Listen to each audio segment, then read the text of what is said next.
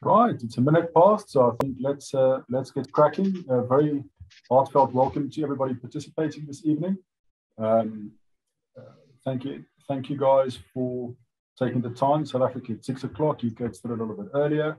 I'm just going to very quickly deal with some household rules, and then we'll get started. So just so everybody knows, we will be recording the webinar, and everybody will be getting a copy. So those who registered but who haven't been able to make it will receive a copy. We will also keep it available in case you want to share it with friends or family later on. In terms of questions, please don't use the chat function. It's easier for us if you be so kind as to use the Q&A function. And after the initial presentation, we'll try our very best to deal with all the various Q's and A's that we can.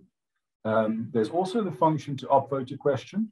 So if there's a specific question asked that you'd like answered, please use the upvote function and it'll sort of lie on top of the pile of questions. Be grateful if you can keep the questions relatively generic, so it'll be applicable to other registrants as well. And afterwards, very welcome with any questions to email us at our normal info@bic-immigration.com email address. So with those formalities dealt with, I think let's move on so I can introduce you to our panelists this evening.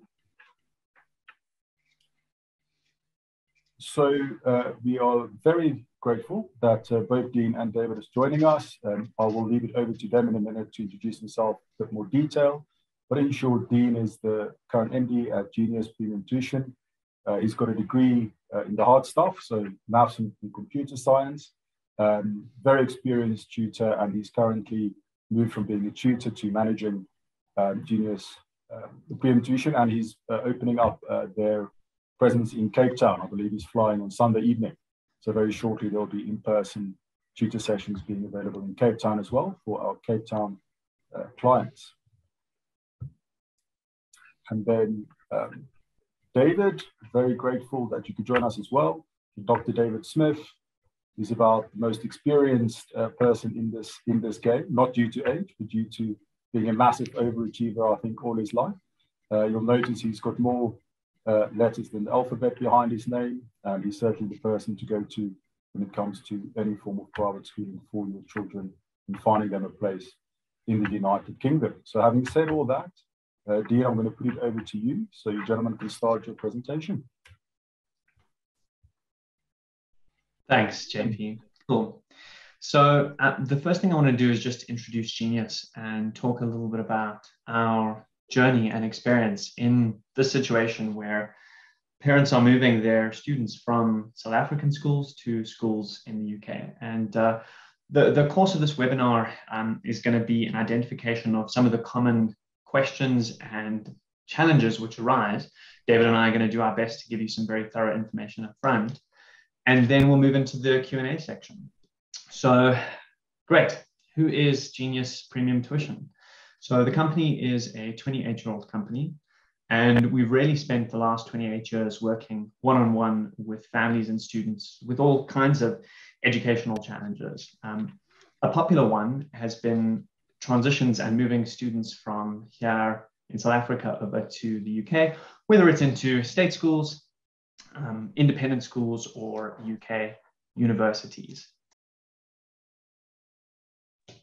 So we have taught 290,000 hours of lessons with students in the last 28 years.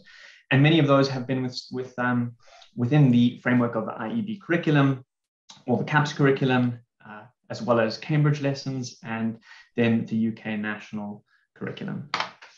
So what are some of the common challenges that parents face when moving their kids over to the UK? Firstly, the determination of what level a student is at. So what I mean by that is a student might be in a grade 6 or a grade 9 in a South African school, but what are they capable of doing, or what year are they capable of performing to in the UK national curriculum?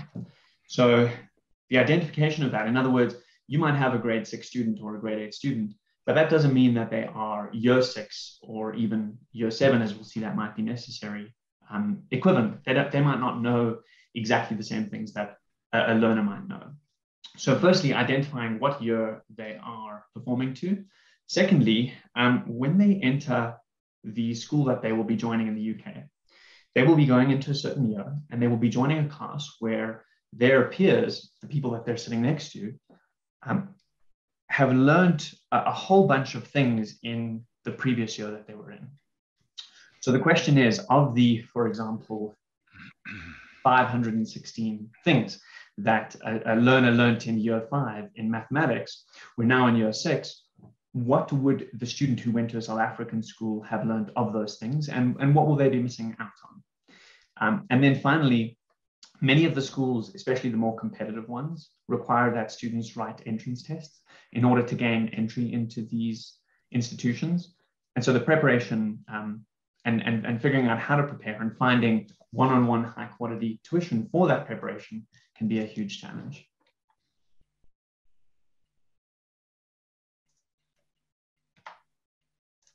Just head over to the next slide here. There you go.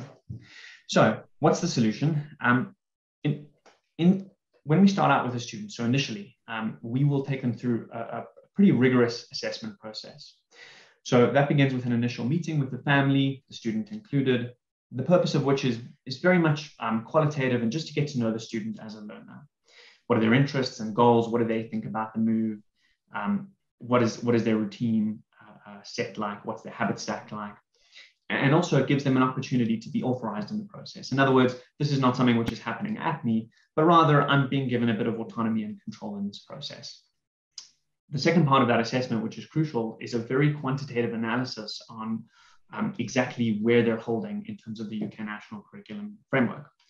So we administer UK-based tests to a particular year once we've determined what the appropriate year is.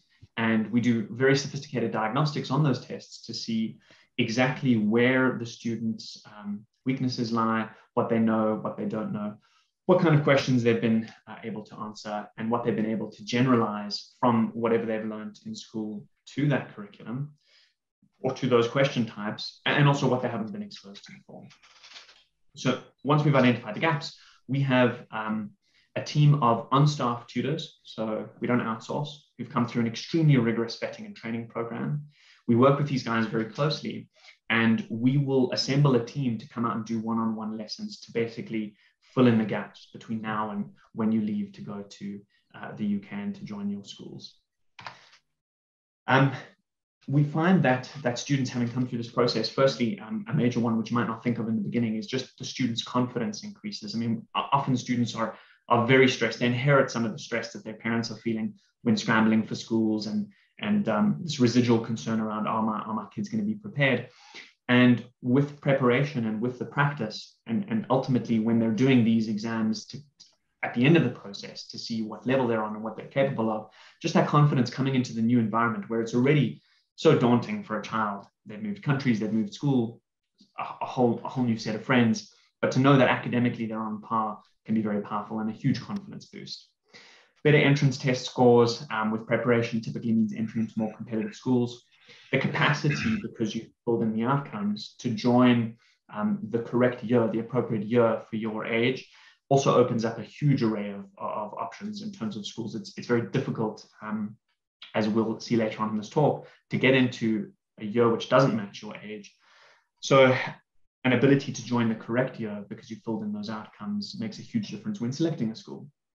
And then ultimately, once a student is sitting down, bums on seats, as we like to say, in that new classroom in the UK, knowing what their peers know obviously has a huge academic and life impact on them going forward into the academic year.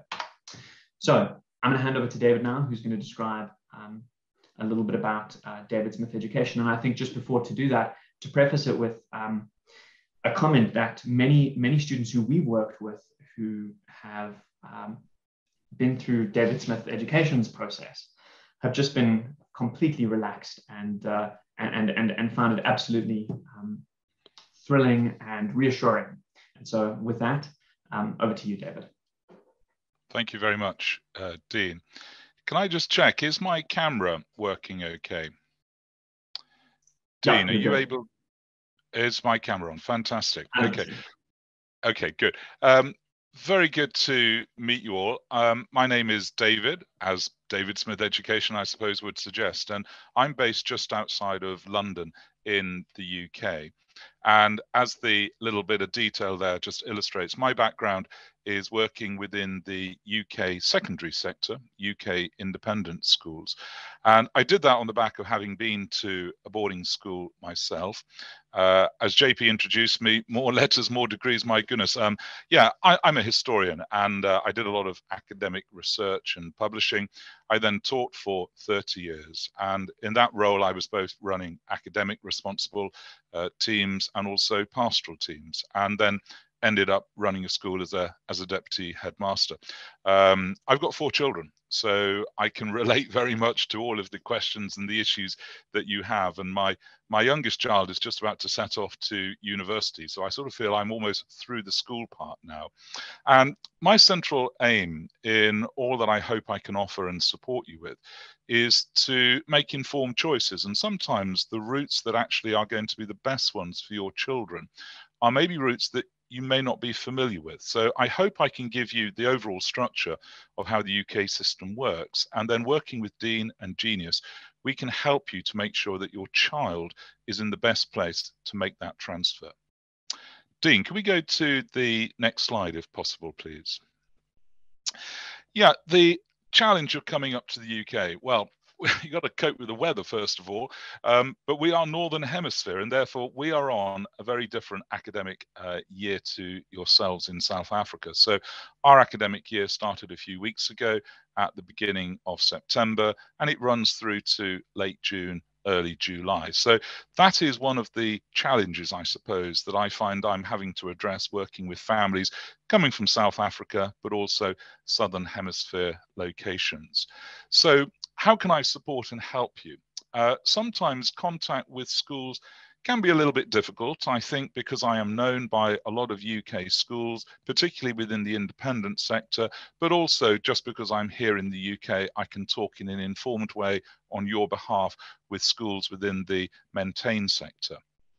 Obviously, as in South Africa, there are a whole array of different schools offering a whole array of different qualification routes. And again, as I said a moment ago, I hope what I can do in supporting you is to bring to your attention academic routes, particularly at age 16, 17, 18, which then progress onto university, which you may not necessarily have been aware of. Working with schools in the independent sector, again, they come in all shapes and sizes. And the admission story and journey for admission into UK independent schools can start as early as even when the child is first born. So a lot of registrations are happening a good 3, 4, 5, 6 years before a child may even start. But that's not the case with every independent school. And again, depending on your circumstances and the stages that you are at, we can work to make sure we've got the right route and also access the admission process on a timely scale for you. Dean, can we do the next slide, please? Yeah, so I hope what I can offer and what will come out this evening as we just go through a variety of areas is I hope that I can share my experience, both from being a professional within the UK education system, but I think also importantly as a parent, I understand the issues and the challenges, and doing a jump from South Africa up to the UK carries a variety of pressures and challenges. I hope also, depending on the profile of school that you're looking to apply to, that my experience and also many schools know me very well, and a lot of my friends and colleagues are in senior posts in a lot of schools. I hope also that working with your child, I can help and support them and give them the confidence which they might feel that they are lacking. Very often a child underestimates how strong and how talented they are. So I hope working with your child, I can help them prepare and be ready for any interview process along the way. And as I say, what I'm finding, and I'm working with a number of families from South Africa, and what I find exciting about the work that I do is inevitably no two inquiries, no two families are the same. And so lots of different issues and sometimes challenges come up, but I hope that I can offer a sounding board, or perhaps from my UK base, actually run the admission process on your behalf. So a variety of stages, but we can guide and support you through. Dean, next slide, please. I hope that what I can achieve for you is to simplify some of the challenges of getting to grips with the new country's education system. Also, making sure that we are identifying and selecting the most appropriate school for the needs of your child. So it's a very child-centered process, and helping you to know early on exactly where you stand and where your children are going to end up, because a relocation across from South Africa to the UK for your children, in some respects exciting but also daunting. So I hope that giving them that reassurance that they will need, yet alone yourselves, we can actually have a really positive outcome and make this the positive move that I know you will want it to be.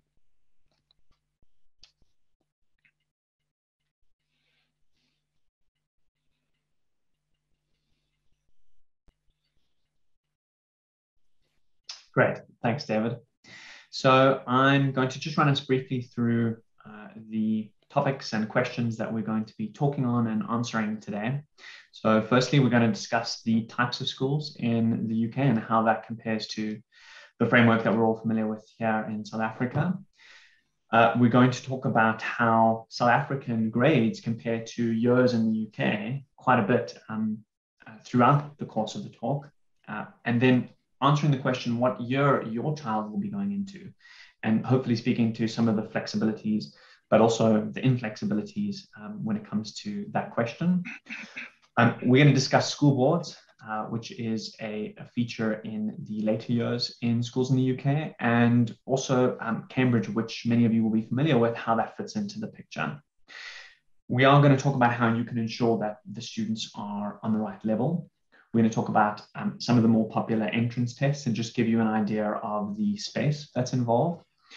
You'll see that verbal and non-verbal reasoning is a theme that comes up regularly in these entrance tests. And so we're going to discuss that a little bit. It's unfamiliar often to students and parents in the South African scene. And then finally, how to prepare for those entrance tests. And then we'll move into the Q&A. So to start us off, we are going to chat about the school framework there in the UK. In South Africa, we have public schools and private schools. Public schools often referred to as government schools. We do also have Model C schools, which are technically neither public nor private. They're somewhere in between. In the UK, it's a similar structure, but very different language that's used. And I think a lot of confusion comes in if you misunderstand some of the terminology. So they don't talk about government or public schools in the UK. They talk about state schools. Those are the state-funded schools, basically the equivalent to our public or government schools here in South Africa. The alternative to state schools in the UK are private, or more commonly known as independent schools. And an elite subset of those independent schools are referred to as public schools, which is the polar opposite of what we mean by public schools here in South Africa. So when we talk about a public school in the UK, and perhaps David could speak a little bit more to this later on, but we're really referring to an elite subset of the independent/private schools. Over to David, who's going to run through the various years and how the school structure is laid out. Yeah, thank you very much, Dean. And I think the terminology that Dean has used there really illustrates maybe some of the initial uncertainty about how the UK system works. What I often find is probably the best terminology to use are fee-paying schools and non-fee-paying schools. So the non-fee-paying schools, as Dean explained there, we would refer to as state schools. And state schools are managed in terms of their admission process by a local education authority known as an LEA. So at the moment, I'm working with a number of families and we are talking with LEAs in different parts of the UK regarding the particular admission process that those LEAs work. Independent schools, fee-paying schools, private schools, obviously everything is done directly with those schools.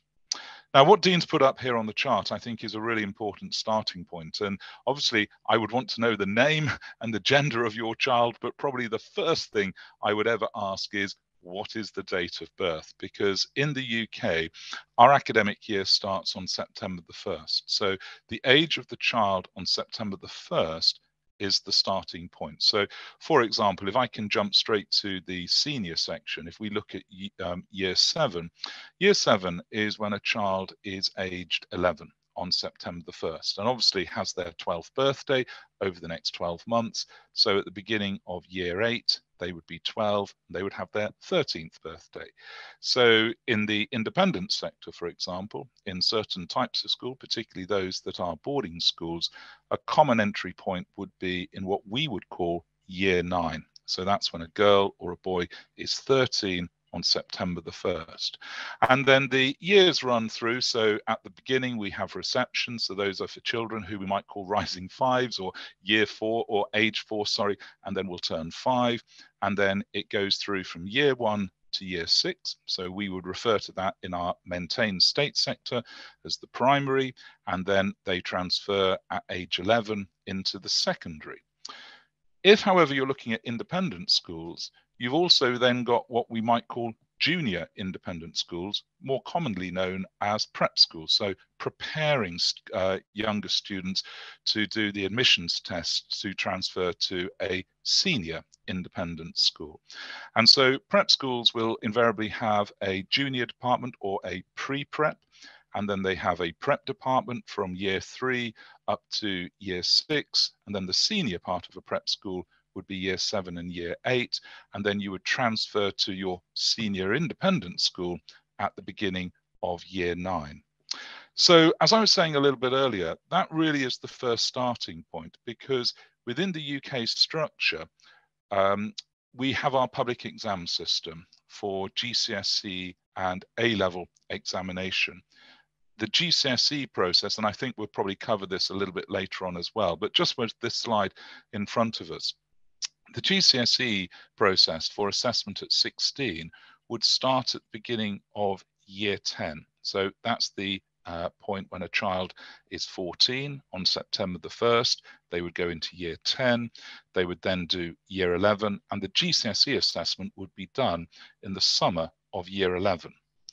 You would then transfer into year 12 when you would start your A-level courses. And again, a 2-year cycle taking you through to the end of year 13 when the assessment would be done. So one of the issues or challenges that we might have to manage is if you are considering coming into the UK where your son or daughter would be in the middle of what we might call the GCSE 2-year loop, or in the middle of the 2-year A-level loop.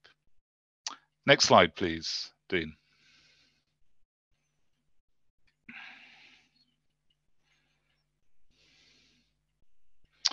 Here we are. So this is the slide I was referring to. So GCSEs is the General Certificate of Secondary Education. And in both maintained schools, so state schools, you would find that the normal profile would be a minimum of 6 subjects, and it would increase depending on the ability of the child. Some students perhaps might even do 11, 12, sometimes 13 GCSEs. I think a more realistic program probably is about 9 or 10 subjects covering the areas that you would expect. So you would have core subjects covering English, maths, and science. That science might be done perhaps in a combined way, so that might lead to 2 GCSEs as opposed to maybe doing the 3 sciences separately, which would lead to 3 GCSEs. The assessments are done at the end of that 2-year process, so year 10 and year 11, and GCSEs are then the basis for going on to 6th form study. So what you would find, a UK school would ask if you were looking to join them in year 12, what we would call the start of the lower 6th form to do A-levels, is they would obviously ask for predictions for your GCSE scores. So obviously students in schools in South Africa, some might be doing GCSEs or IGCSEs, but the majority are not.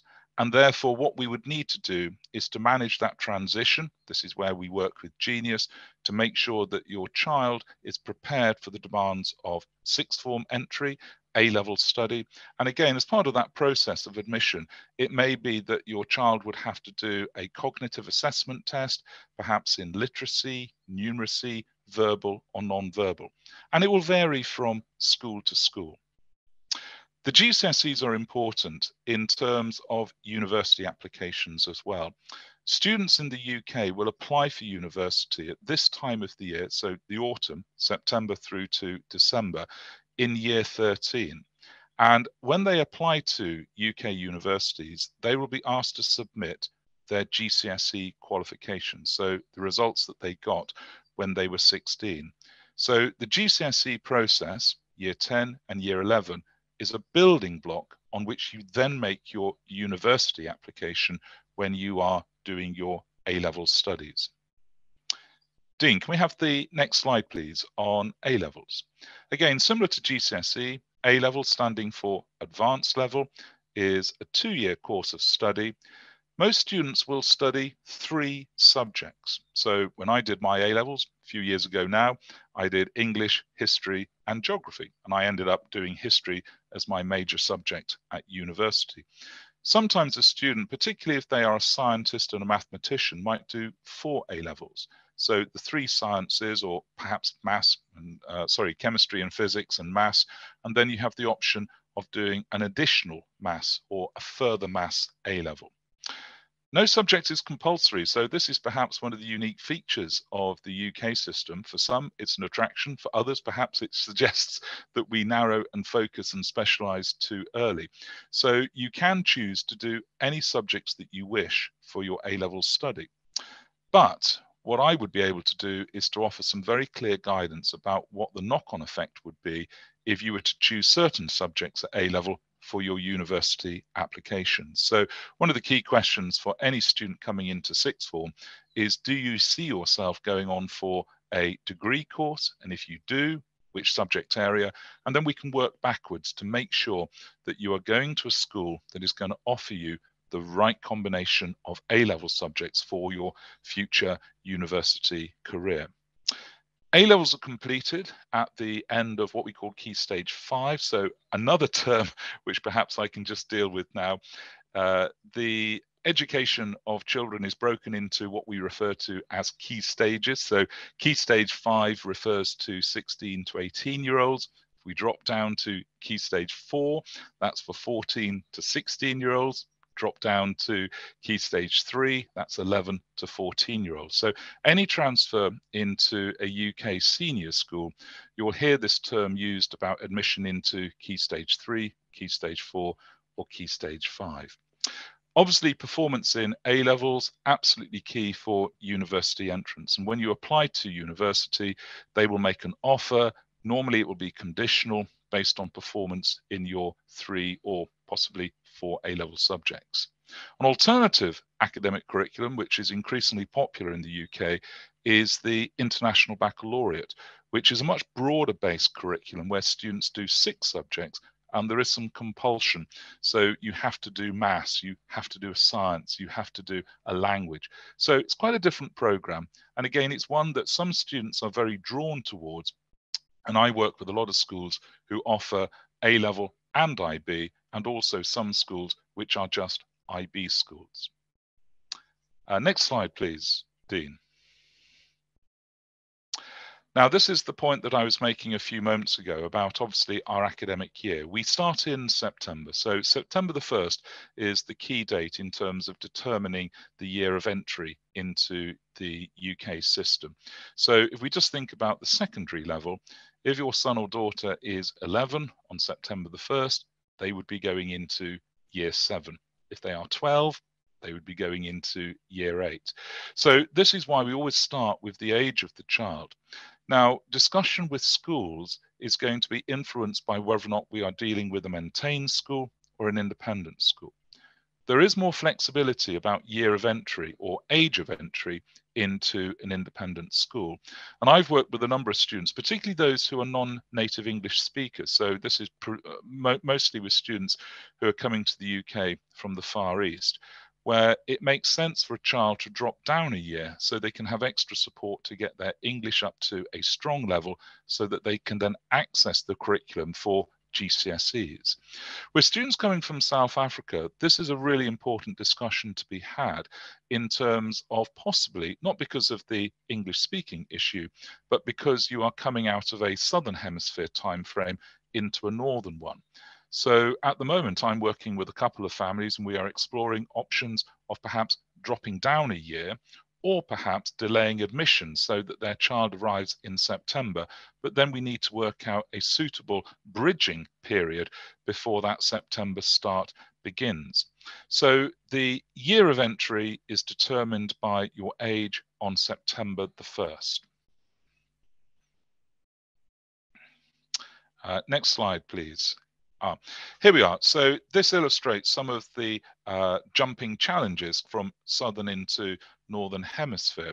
So if you leave halfway through what would be, for example, your grade 4 because you were coming into the UK, then you would actually start that September going into what we would call year 5. Likewise, if you were to leave grade 9 at the end of the academic year in South Africa and come into the UK, you would be going into year 10. But again, the point or the time of entry is really significant because the GCSE process starts at the beginning of year 10. So if you were to arrive, for example, in the January of the year that your child would go into year 10, they will obviously have missed that first academic term of year 10. Likewise, if you arrive in January into the UK and your son or daughter by age goes into year 12, they will have missed the first term of the A-level course. And so again, this is an issue that we can discuss with individual schools and look at options and routes. One family I've just been working with, we've identified a college where their daughter can start in January, so leaving the South African system at the end of grade, coming into the UK system, and she will be doing an 18-month A-level course rather than a 2-year one. So it's going to be quite an intense period of study. But those options exist to support families coming from a Southern into a Northern Hemisphere. Next slide, please, Dean. Perhaps, David, just before we jump into the next slide, I could just add something. Not at all.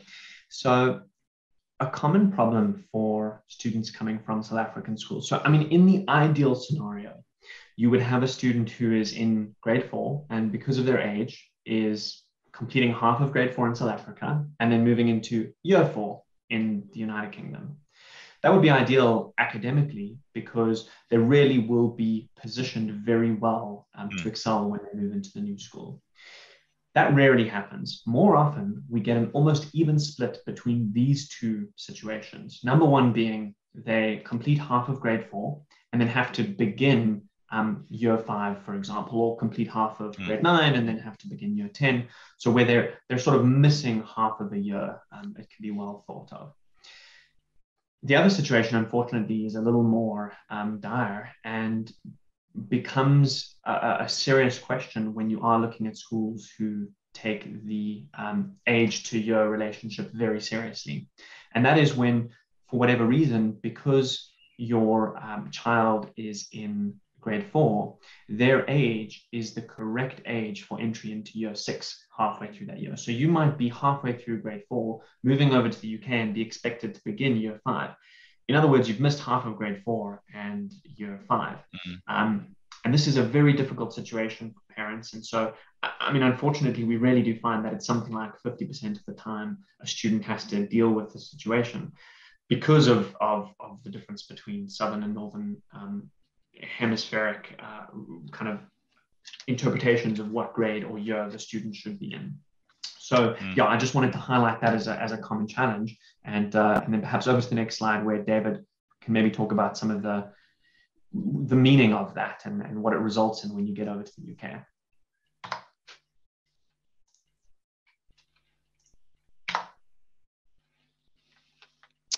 Yeah.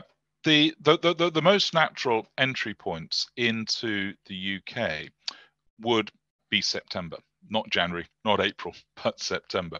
But we know that life happens, and therefore this is where working with you and presenting your child to a school, we can then discuss the options that might be available.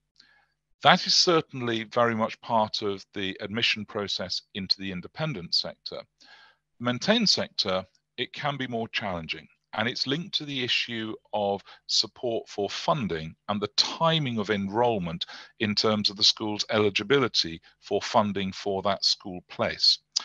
The natural intake, therefore, would be to enter into a school for the September term at the beginning of the academic year. And that's certainly very much the case when we look at the student coming in for the GCSE program or a student coming in for the A-level program. Schools, for all the reasons we can understand, are slightly concerned about a student arriving partway or halfway through what is a 2-year program, and likewise for A-level, a 2-year program. So in terms of entry points that are going to be very difficult to achieve, and I would guard against them, would be trying to come into year 11 or coming into year 13. Those are the public exam year groups, and therefore I think the challenges involved with attempting to do that may be a step too far.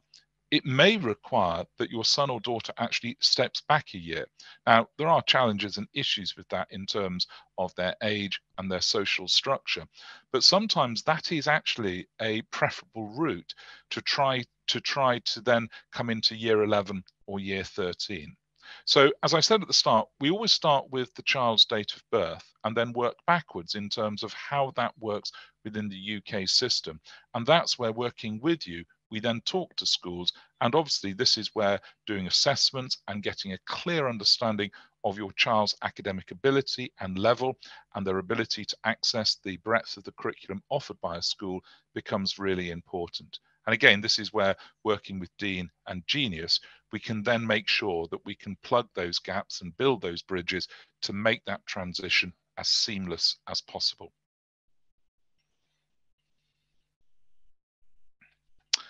Thank you, Dean. If we can go to the next slide.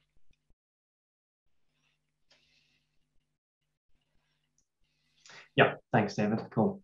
So we're now going to talk a little bit about school boards. We don't really have something exactly like this in South Africa, but I suppose a good analog would be how a student can finish matric having achieved or attained an NSC certificate, either in an IEB school where they're writing IEB exams, or in a standard GDE school where they're writing just basic CAPS exams. Similarly, there isn't just one A-level that all students write for mathematics in the UK, or there isn't just one GCSE. GCSEs are offered by a number of different examination boards, just like A-levels are offered by a number of different examination boards. Some of the more popular ones are AQA. This is the largest one, I believe, something like 40 to 50% of the GCSEs and A-levels in the UK are administered by AQA. OCR is also one of the big ones. I think they have a reputation for more rigid examinations.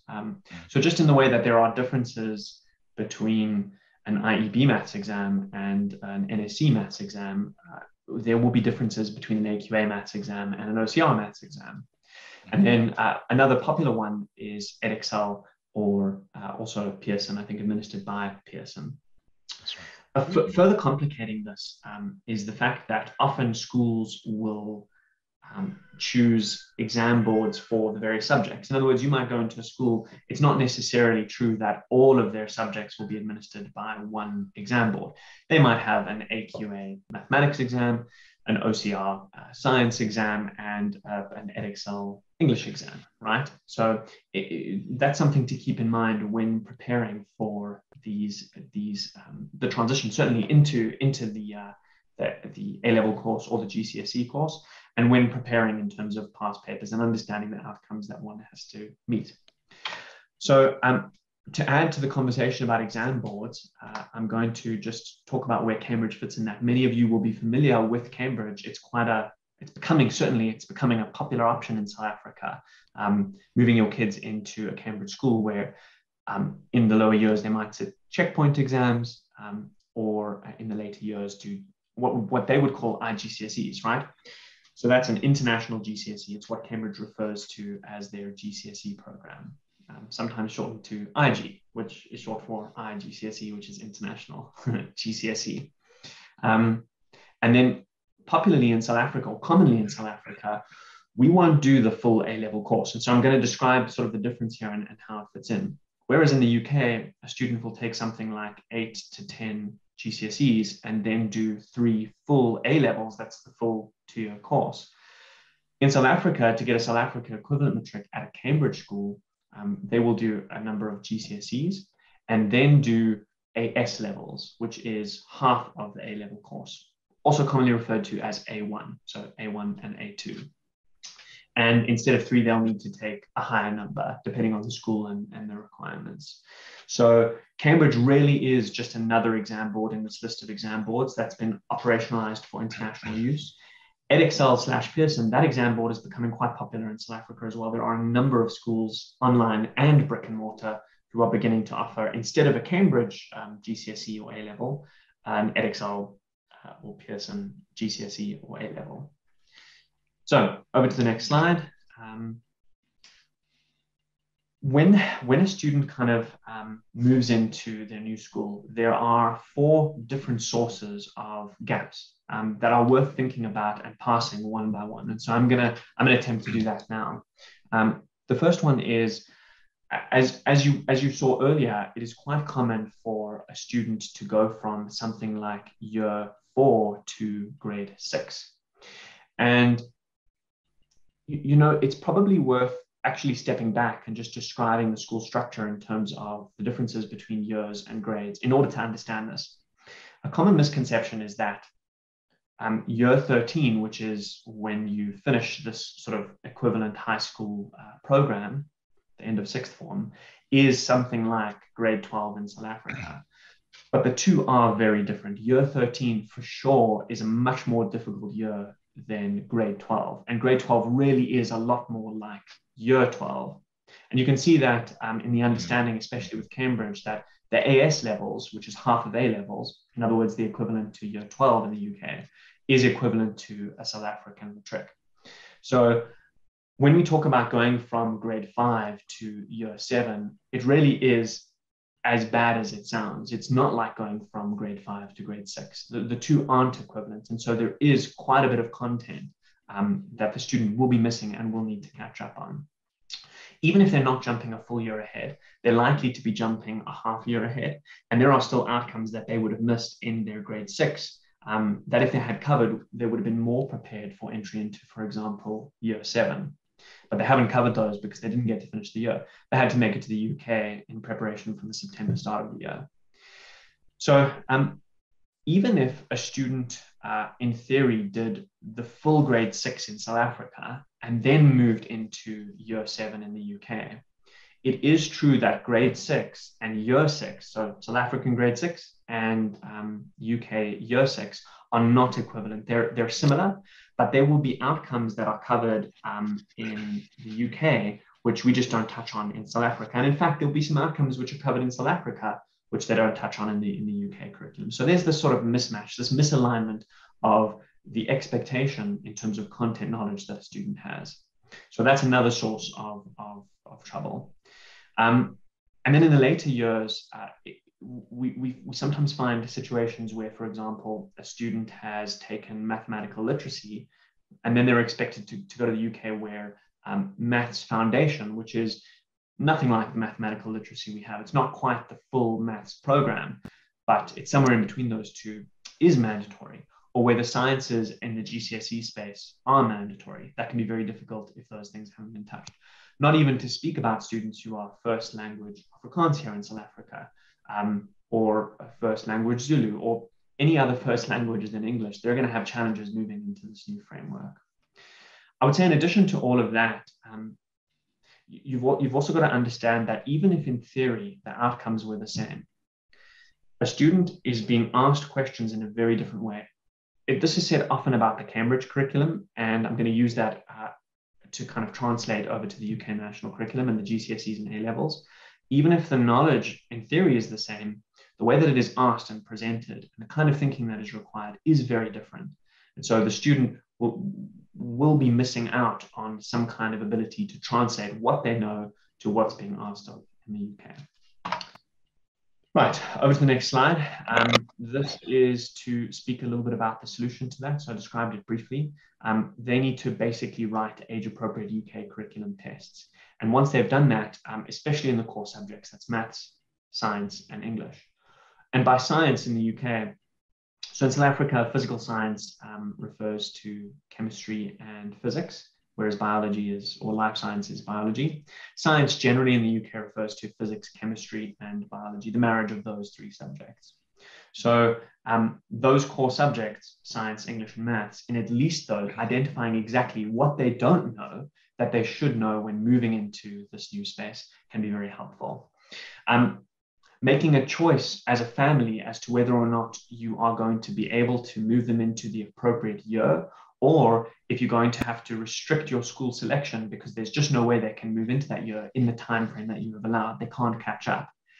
In which case, you're now clear about they need to go into perhaps year 7 was the correct year for them to enter according to the age, but because of the move, they need to go into year 6. Well, that restricts your school selection, but it might not be an option, right? So we've identified these missing outcomes. We now work through those as a sort of a target list, session by session with a one-on-one trained tutor. These in-person lessons are available in Johannesburg and Cape Town, and then online. We have many students in South Africa and actually some all over the world who we engage with online. Right, we're now going to move over to a discussion around entrance tests, which is a big one. So I'm going to give a brief description and then hand over to David in a minute, who will take us through some of the more common entrance tests. So these are tests that are required by public schools, which are the elite subset of independent schools. They're required by many independent schools and even some of the more competitive state schools.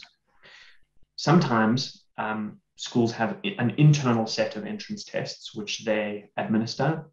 And sometimes they rely on external tests, and we'll be talking about some of the external tests in a minute.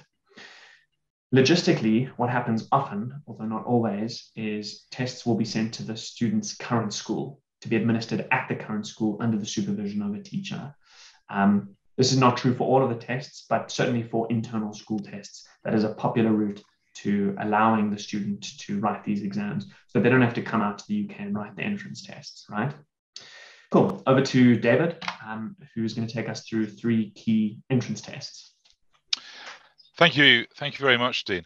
The first one we're going to talk about is UKSET. So this is a very common assessment used by UK independent schools. And this is what it stands for, UK Independent Schools Entry Tests.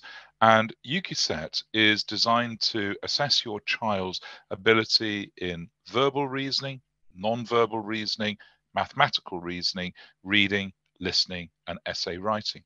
So it's not an assessment that you can revise for. It's not a knowledge base, but it's about cognition. It's about speed of processing and the ability of the child, for example, in, say, a non-verbal exercise. And I think Dean's going to share some with you to see how you can respond yourself.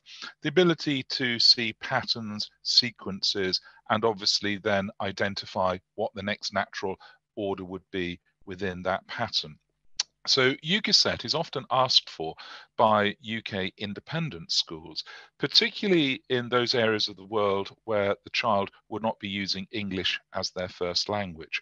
So it also includes a English comprehension and English speaking in terms of the child's ability to communicate.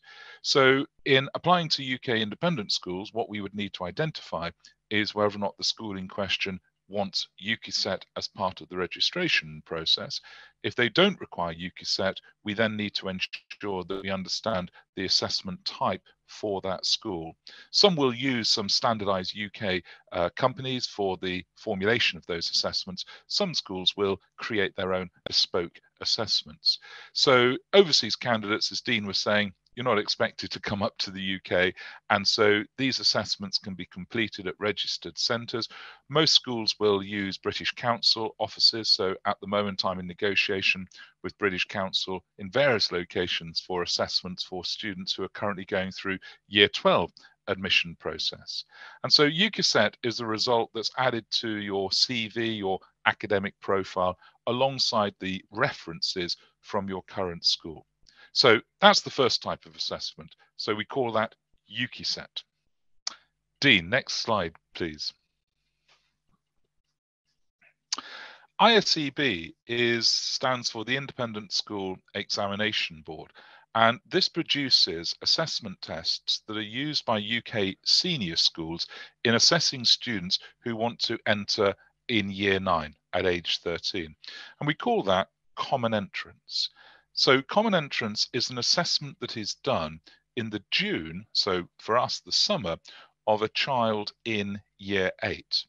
But what you will very often find for UK independent schools is that the process of admission starts anything up to 3-4 years before, with registration being done at the end of Year 5, assessment, initial pre-assessments being done at the beginning of Year 6, and those assessments would be done with assessments through companies like ISEB or UKISET. But those are preliminary assessments to determine whether or not an offer of a place is going to be made, and those offers are normally conditional upon completion of common entrance assessment in Year 8. But like all admission processes, the independent school sector don't want to have a system whereby a child goes through to age 13, does exams, and then is told that they can't progress in the September to the school of their choice. So pre-assessment testing is a very common feature of UK independent schools. And this is where my key advice working with families in different locations is that if you are thinking of certain UK independent schools, then registration is a process that is done 3 years in advance of point of entry. So, for example, if a family came to me and said, we want to do admission for Year 9, so that's with a 13-year-old for September 2022, there are certain schools now that we would be too late to start that process with. Not all, but certain schools have an admission process that will start at least 3 years out. So common entrance is a confirmatory process, really, of probably a pre-assessment process that has started back in Year 6. Okay, next slide, please, Dean.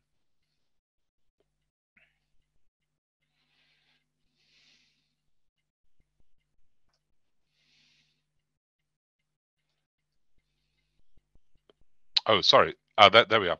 Cat 4. Cat 4, again, these are cognitive assessment tests, which some independent schools will use. The other term that's sometimes used is what we call 11+. 11+ exam tests, which are about retained knowledge. Cat 4, though, is about identifying a child's academic potential. Children aged between 6 to 17 can write these assessment tests, and a little bit like the UKISET assessment, they cover areas such as verbal, non-verbal, quantitative, and spatial reasoning. Oh, sorry, there's just a message coming there. So again, depending on the independent school that we identify as the most appropriate for your child, it may be that they actually are requested to do Cat 4 assessments. And again, those can obviously be done remotely, and then those score assessments submitted to the school as part of the registration and application process. Great, thanks, David. Thank you, Dean. I think just to add on to something you said earlier about some of the more selective independent schools requiring entry 3 years in advance. Just to speak a little about, if I can just head back here, the common entrance exams, not the 13+, but the 11+ exams, where these are written for entry very far in advance into Year 9, and that would be in the more selective schools, or entry into Year 7 for the following year. Is that right? Yes. Yeah. And in fact, what I might just add here, because inevitably London is a very popular destination for relocation into the UK, and the 11+ entry into senior independent schools, so these are schools that start from Year 7, that process of registration would start in Year 5, and then the assessments would be done during that first term, so at this point during Year 6. So again, if you were considering a move and you are hoping for admission into a London independent day school, the key advice I would give is, as far as possible, is to work backwards in terms of timescale. If you are looking at doing an 11+ exam, that process would happen during year 6. So it's a good year and a half out that we would need to be doing registration and then assessments being done during the autumn term of our year 6. So that is when a child is 10 in preparation for transfer when they are 11. Perfect, thank you. Cool, so in these tests, what's come up quite often is the requirement of writing verbal and non-verbal reasoning tests. So I'm going to basically jump forward here to a description briefly of these tests and then an opportunity for parents to try some at home. So these are psychometric type questions.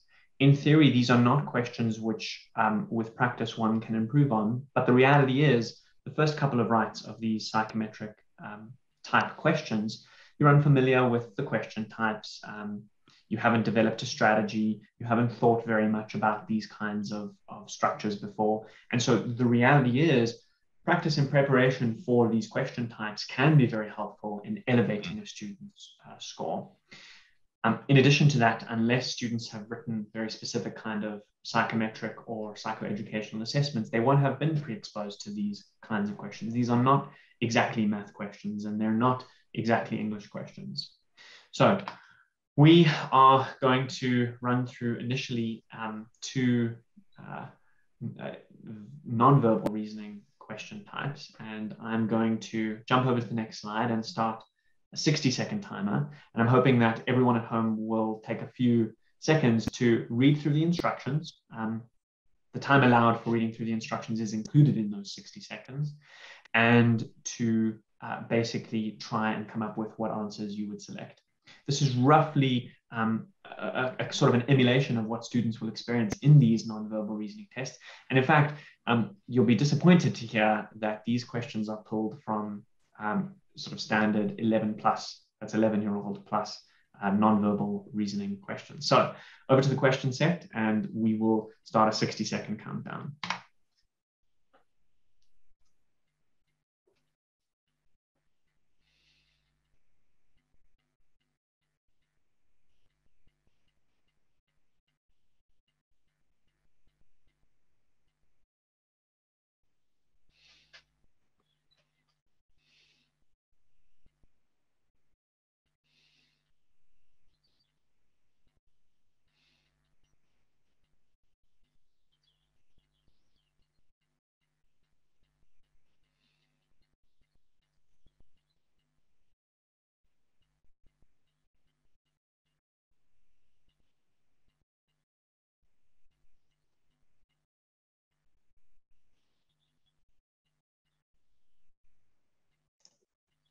Fifteen seconds left.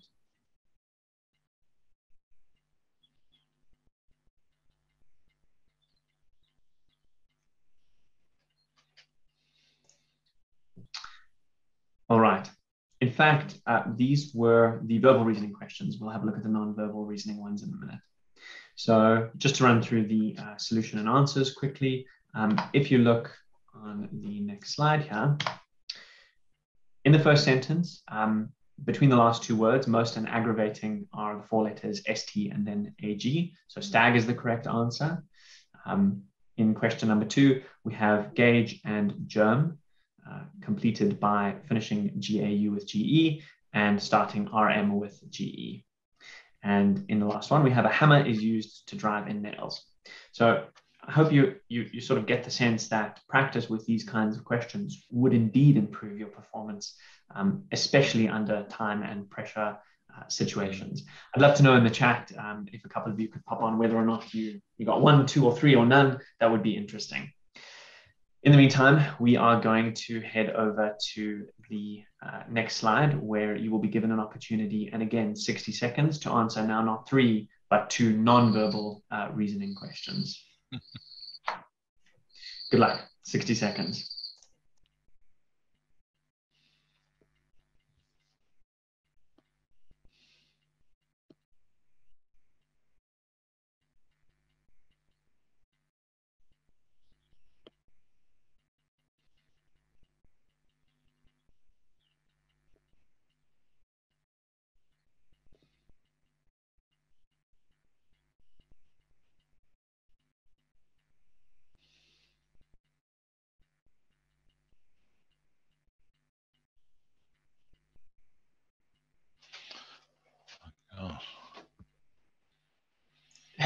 David.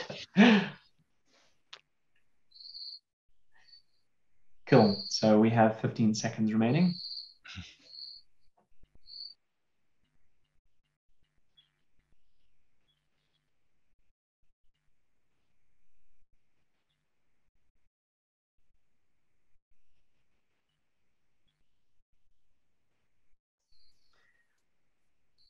Okay, cool. And I'm going to jump over to the solutions here and just spend a few seconds explaining, not too long. I don't want to take up too much time here.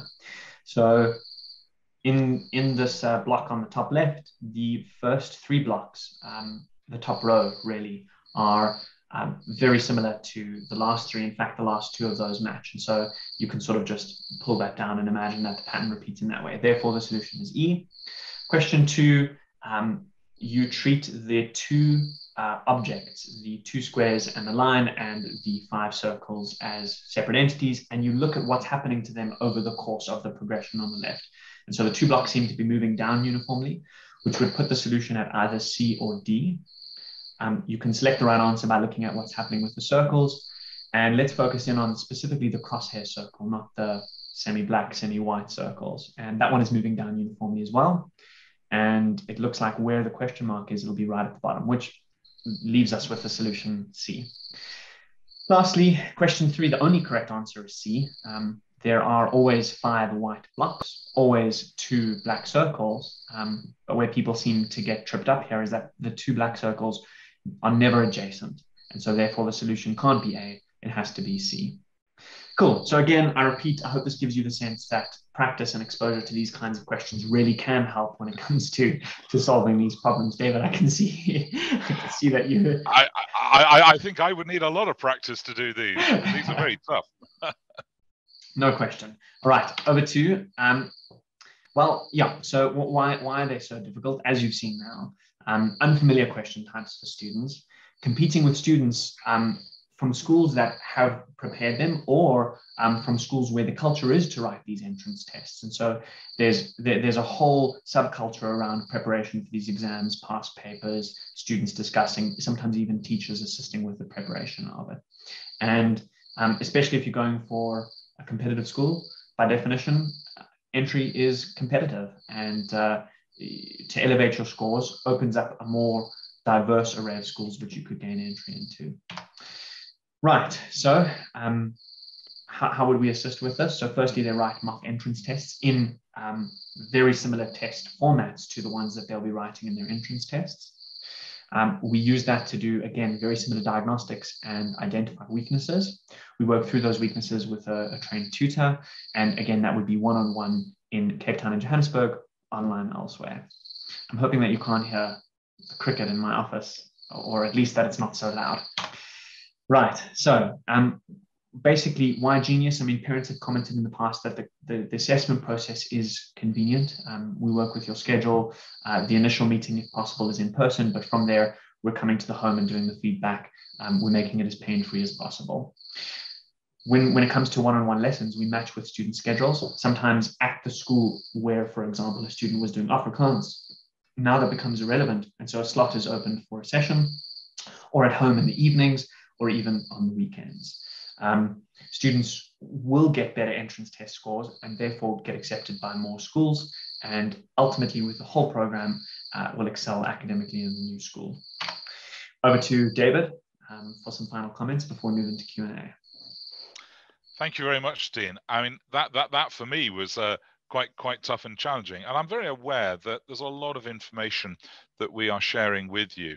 And it probably appears all quite daunting, but I think this is where I hope that between myself, based up here in UK, and Dean with his specialist team in South Africa, we can try to make this process as straightforward and, most importantly, right for your child. So in terms of my service, what I can support you with is I can help you to identify the schools that are going to be the best fit for your child, both in terms of their academic strengths, perhaps some of their academic needs, but also all those other areas of curriculum which are so important to help them to develop. So I can support, as it says in the application and the entry, across the age range and also across the school type.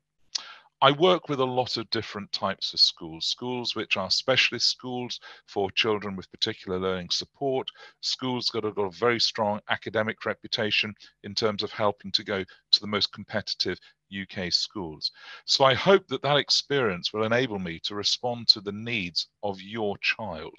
We can explore all the possible entry points, and working with Dean and the team at Genius, we can support to get that tutoring in place to jump over some of those hurdles that we've outlined this evening in terms of the difference between South Africa and the UK's academic year.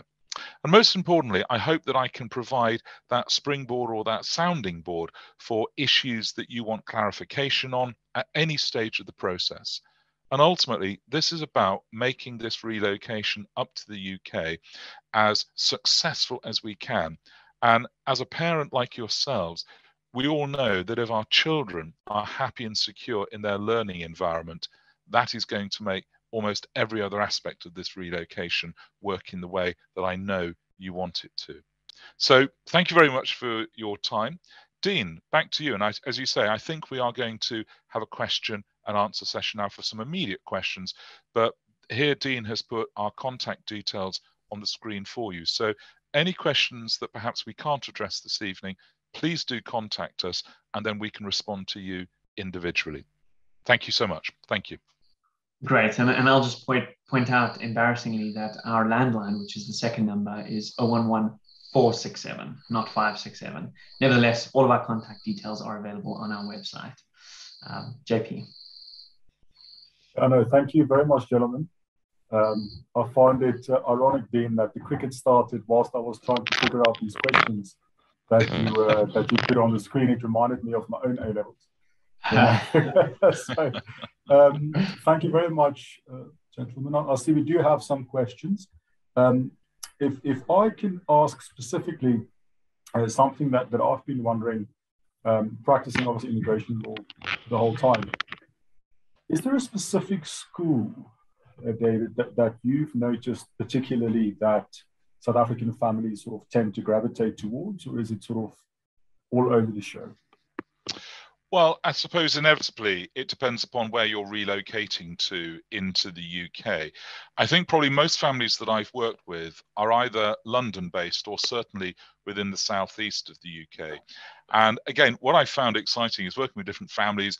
I've worked with a family whose son is a very keen judo sportsman. And so we had to make sure that we either had that facility within the school or certainly access within the local community. I suppose, JP, what I found is that sport is really important. And so I work with schools who've got that breadth of academic, but also all of that co-curricular area. And this is where, as I say, when I do my initial consultation with a family, probably I would do that with the parents initially, but very quickly afterwards, I really want to meet your son or your daughter to understand what are those particular interests that they have got. And so that's where I can then guide you towards schools that I know have got a very strong reputation, facilities, for example, in swimming. What did test me quite recently was a student, not from South Africa, but from China, who is a very keen ice hockey player. And I had to say, I'm afraid you won't find a UK school that offers ice hockey as part of their curriculum, but we were able to find a school very close to a club, a local club, very keen to have that student on board. So we would respond to those particular needs that each family has. It's very interesting. It's a question I often get. So yeah, I'll just refer to the webinar and for you gentlemen to deal with. I think, Dean, if you want to pick some of the questions and we can go from there. Sure. So let's have a look. Okay, so I have here, is IEB matric equivalent to the A-level course, right? So yeah, I alluded to this briefly earlier on, but coming from South, so if we talk about not transitioning to a school, but a university in the UK, the vast majority of universities will accept a student who has done an IEB instead of A-levels.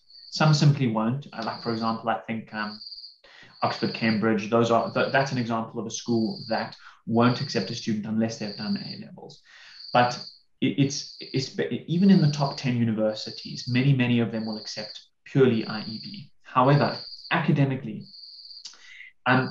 so firstly, you have to understand that it sounds like the A-levels might be easier because there are only 3 subjects, whereas in IEB schools, we're taking something like 6 or 7, 6 if I'm excluding life orientation. And then you might even take more depending on what you're planning on doing after school or how competitive you're planning on sort of building your school profile.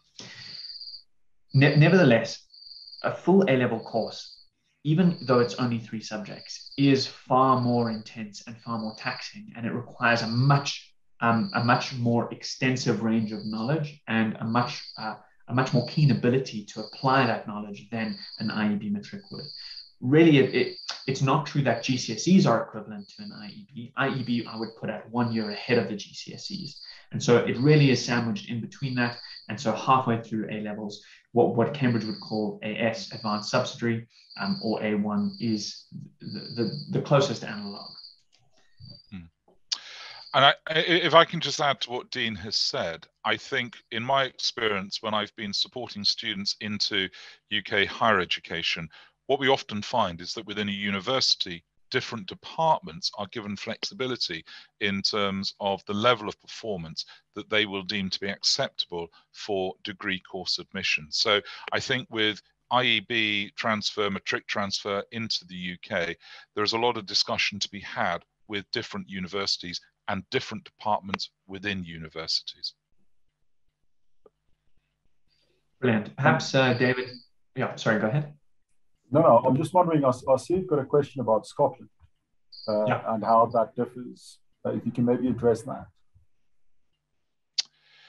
Yeah, I mean, it depends. Are we talking there about Scottish universities? I think secondary schools. Oh, secondary schools, yes. I mean, Scotland as a devolved part of the UK, education in Scotland is controlled by the Scottish government in Edinburgh. So they have a different structure to the UK. So in that respect, there's probably a more greater similarity between what we call the Scottish Highers and the IEB. So that's a much broader based curriculum with assessment being done across those subject areas. So if you are thinking of admission into a Scottish school, that is something that we would probably find there's a greater parallel between performance levels than you would find within the UK GCSE and the A-level model. And in terms of applications into UK or Scottish universities, we would then need to look at the requirements from Scottish Highers alongside the equivalent within A-level or possibly IB. And then Mr. Roots asks, and I think this is something we get often as well, what are the options for my daughter who will complete grade 1 this year, arriving early next year, January, February? So for the youngsters, how would that play out? Yeah, can again, my immediate thought there in terms of grade 1. So my understanding in South Africa, that would mean a student who's age 6. Yeah. Okay. Okay. 6. Well, that would be entry into what we call year 2 within the UK system. And again, what a school would want to know is performance levels and getting some very clear evidence from the school that they currently attend to see whether or not they would be able to make that transition into that entry point within the UK.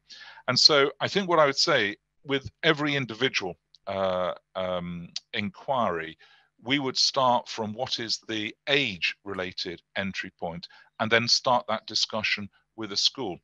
I suppose one of the things that I would say, if we are talking about the maintain sector, one of the factors which I think, I'm not sure if it's come up earlier, is that entry into a UK maintain school, for the overwhelming majority, it is dependent upon residency. And so trying to do an application prior to having a UK address, either a purchased property or a tenanted property, so that you have your contract, is going to be very challenging. And I know this sounds very difficult for families coming in from overseas. They would probably look to get the school sorted first, and then we'll work out where we're going to live. But in the maintained sector, you do need to have that UK address. And again, this is where what I can do is give advice in terms of those locations where schools have got very strong Ofsted inspectorate reports. Ofsted is the UK Government Office for Standards in Education. And what I can do is guide you through how to interpret those Ofsted reports so that when you've got a geographical area, so for example, if you were thinking of the southeast, so Kent, Essex, Surrey, Sussex, I can then guide you towards those primary schools which have got particular outstanding Ofsted reports. Now, inevitably, schools which are deemed to be outstanding schools, entry is going to be highly competitive. So again, what I would do working with you is to identify where there is potential availability so that we can then direct you in terms of your whole relocation search to those parts of the southeast or whichever part of the country it was, where we're going to be able to marry up your needs along those sides, along those of your child, and getting that entry into a primary school. If you are considering admission into an independent preparatory school, the normal process there would be an informal interview with possibly the head teacher, some very straightforward assessment in terms of literacy and numeracy. Could involve possibly some verbal, non-verbal, but certainly the key is going to be the ability of the school to provide the curriculum that's right for your child and possibly any extra support that might be required. So if I can just jump in here, I mean, this is a common scenario. And it's true, JP, when you mentioned that a student in grade 1 is either going to be 6 years old or 7 years old, right? Most commonly. And if they're 6, they're going into year 2. And if they're 7, they're going into year 3. And I would encourage the parents of the student to go and look at year 2 and year 3 content and evaluate that. I mean, very qualitatively, but just compare it to the kind of stuff that you know that your son or daughter is capable of doing and capable of working through. And more often than not, you'll find that there is a tremendous knowledge gap. And so David's spoken a little bit to the logistics of entry. And I would just want to reiterate here that certainly preparation is going to be needed, although there is support in terms of the school taking the student in and raising them from whatever level they're at to a certain level. For a competitive entry and for a student who wants to kind of walk into a school and have their identity as academically strong, they're going to want to have prepared in advance and caught up as much as possible to the kinds of skills that are required when entering year 2 or entering year 3. And so that can be very challenging. It's a very difficult situation. Thank you, Dean. I think Charlene Martin's got a couple of questions. Maybe if you can address that, that'd be great. Sure. So what Charlene says here is my son will be 16 in 2022. Again, we don't have exact birthday here, which means this is not, so we don't have all the information we need to kind of analyze the situation. But just roughly, if I were to talk through it, the student will be 16 next year. I'm imagining what they mean is 16 on the 1st of September. And they'll be in grade 10 in a South African school next year. If they are 16, when sort of in that 1st of September space, then they will be in the year 12 entry age group. So they will be going from halfway through grade 10. And again, this is the common problem, right? Starting year 12 in a school in theory.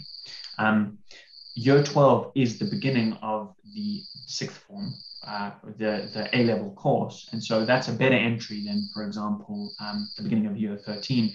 It still comes with its challenges. This certainly is a possibility and can be done. The complication here is whatever 3 A-levels they select at the school, some of those A-levels are likely to have prior knowledge requirements. So for example, if maths is chosen or if English is chosen, the expectation on that student starting A-levels is that they have completed a GCSE in that subject. And so they are expected to come into A-levels with a foundation set of knowledge, which they just won't have accrued or developed in their grade 10. And actually, we're working with a boy who's in exactly the situation. They are starting at 6th form college for year 12 now in September. And they're in grade 10 currently. And, they're in grade 9 currently. They'll be in grade 10. They'll be starting grade 10 early next year. And so what we are doing in the afternoons, basically, as an additional program, is in the A-levels that they have selected, preparing them in all of the appropriate pre-work, in other words, to full GCSE level, to ensure that by the time they leave, they know everything that their peers would have known going into A-levels. And in this case, and in many cases, it is absolutely possible to do that.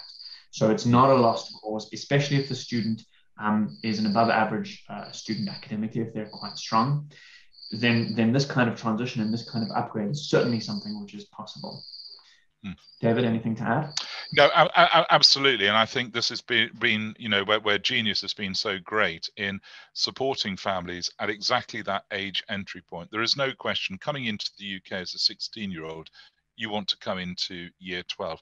But obviously that means a September start. So what you can do is put in support in advance of arrival to ensure that that gap is minimized, so that when they start their A-level program, they are as good to go as the students from the UK system who've done GCSE.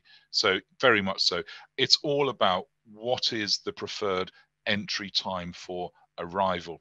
So with a 16-year-old, you do not want to arrive in the UK in April, because you would have that gap in that child's education before the sixth form starts in the September. So I think, as Dean mentions, and I think I recognise the profile we've heard there, staying put actually within the South African system and then transferring in the summer, the UK summer, to arrive to start the academic year as a 16-year-old in year 12 is unquestionably the best route to take.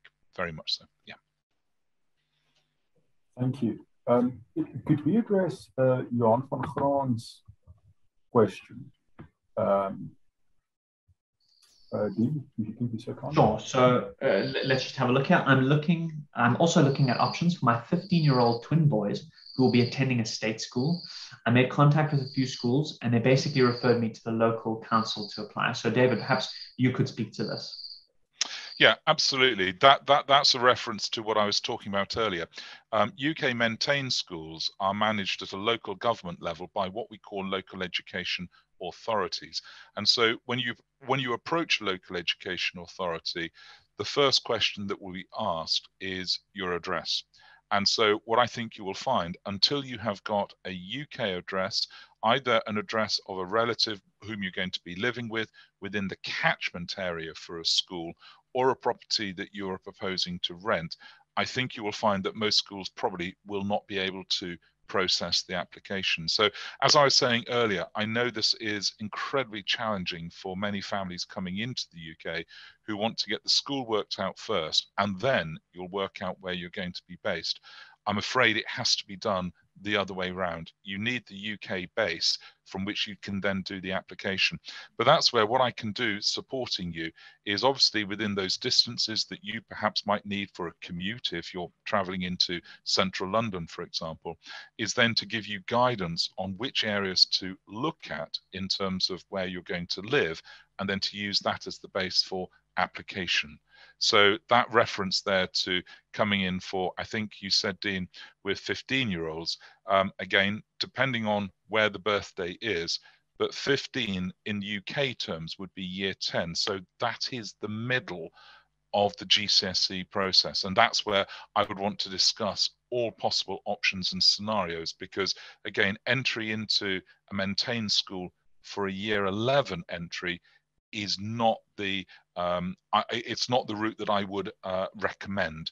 You really want to be looking at a year 10 admission. But again, this is where having that discussion with an individual family to understand exactly what the profile is would be so important. And then, as I say, giving that guidance on the best locations to consider in terms of the Ofsted reporting on schools. Thank you. David. Sorry, Dean, you want to say something? No, not at all. That's exactly right. Yeah. I think my democratic vote, the next question to answer is Charlene's question. David, what about children who have special needs in learning? So, for example, ADD, ADHD. What support is provided in the state schools, and how will this impact entry assessments if they become applicable? Yeah, again, I think the process of admission into the state sector is handled by local education authorities. Within local education authorities, some will have specialist designated schools, and the admission process there is based upon a referral. So normally a local authority would refer a family to a specialist school, and part of that admission process would be a referral based upon an educational psychologist report in terms of the particular needs of that child. So if you have a child who has got a particular educational need, you've got two immediate issues. Number one is being resident within the catchment area for a specialist school and having an up-to-date educational psychologist report, which can be submitted as that referral process. So you would apply in the same way to a local education authority, and they would then make a referral on your behalf with that ed psych report to a specialist school. So in terms of what I can do and offer guidance on is, depending on the particular need of your child, I can give you recommendations in terms of the specialist schools within the maintained sector that are best suited to meet the needs of your child. And again, in terms of where you're going to locate yourself, those needs are probably going to create a number of suitable locations. But as I said before, what will be critical to making those applications is having a UK residence. So you would need to have either a purchased property or a rented property to start that application process. Within the independent sector, the key distinction there, obviously we are talking here about fee paying, but you would not need to identify your residence in advance of application. So in the independent sector, you can focus on what is the right school and ensure you get that offer. And once you've secured the offer, you then backtrack to work out where you're going to live to enable you to access that school. But to come back to the maintained sector, all applications would go through a local education authority. With a child with special needs, you would need to have a referral, and that would be based upon an educational psych report. Thank you, Dean. I think we've got maybe time for one or two quick ones, and then I think we're going to just about run out of time. But if I can be cheeky and quickly ask you a question.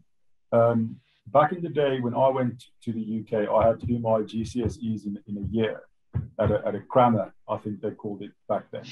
Otherwise, yep, the age wouldn't have worked out.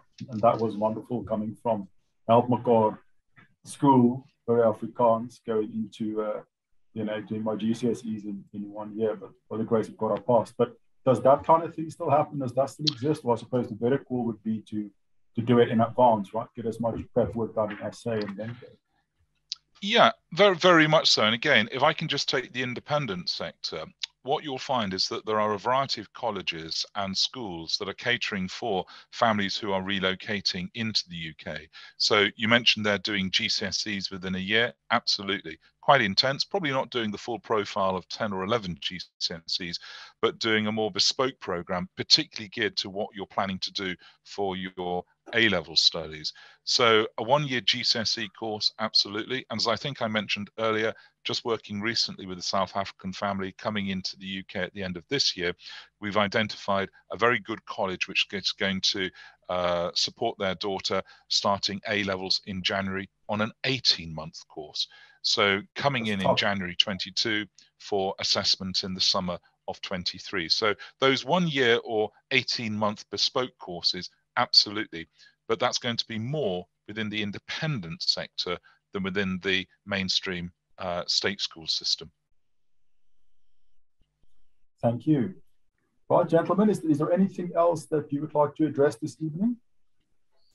I think perhaps just because it has 2 likes, we should answer this as a last question. And David, this one's definitely for you. How reliable are the Ofsted ratings when considering areas to relocate to, if not looking at independent schools?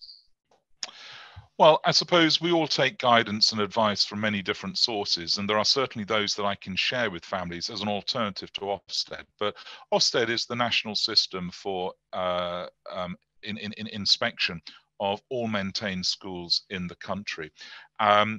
Ofsted has had at times a bad press. I think the importance of inspection, though, we could discuss the politics of that, I'm sure. But I think Ofsted is a starting point. Now, within Ofsted inspections, you can have situations where a school is moved into what's referred to as special measures. That might involve a removal of some of the senior leaders within a school, and a school goes through a process of transition and readjustment. So I think Ofsted is an important starting point in terms of your initial survey. But what I would be able to do is to share with you my own perspective from colleagues, but also introduce alternative routes to making measure and judgment of a school. The thing about Ofsted is that it is a nationally recognised inspectorate. We've also got the Independent School Inspectorate, ISI, and their reports, again, for the independent sector will provide you with an assessment judgment on the school's ability to meet national minimum standards in all areas of curriculum provision. But there are a whole series of other guides as well. But in the independent sector, for example, in the UK, we have quite simply titled the Good School Guide. And the Good School Guide is a highly regarded inspection survey. And certainly schools are very much on their best behavior when they know the Good School Guide is turning up, because parents will look at these as an indication of the school's performance, the quality of leadership, the quality of provision, the physical plant of a school. But this is where what I can do, working with families depending on your location, I can guide you to a variety of sources of information, but within the maintained sector, I would always start with Ofsted. Excellent. Thank you very much. Dean, I think that's it for this evening. Thank you so much. David, thank you very much as well. The contact details on the screen, and as mentioned earlier, the webinar recording will be sent to all the attendees. Jacinda, behind the scenes, thank you as always. And to everybody at home, have a very good evening. We'll speak again. Thanks, JP. Great. Thanks so much, JP. Bye-bye. Good evening. Bye-bye.